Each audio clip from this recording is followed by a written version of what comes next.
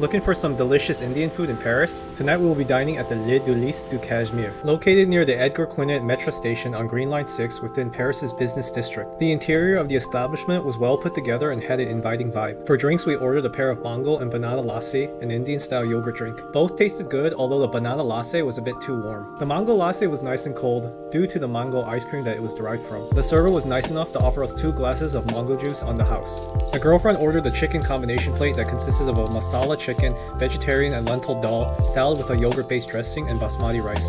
We ordered the chicken masala but was given the tandoori chicken. The vegetable dal was lighter and sweeter than the lentil dal. The yogurt dressing went well with the salad, and the basmati rice was cooked well and full of aroma. I ordered a plate of tandoori chicken and butter chicken curry. The tandoori chicken was presented fresh out of the oven on a burning hot cast iron plate. You can hear that satisfying sizzling sound. That's what I call ASMR. The chicken was incredibly well coated, well spiced, savory on the bite with a hint of limey spiciness.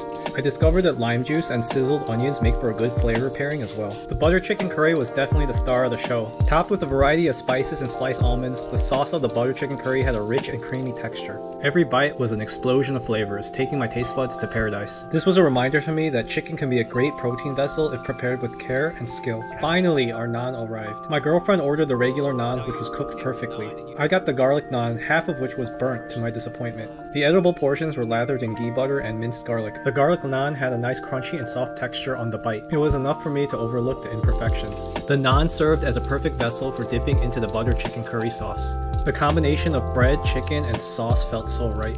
Also, stacking the sizzling lime onions with the garlic and butter naan and then eating it was like entering a whole new world.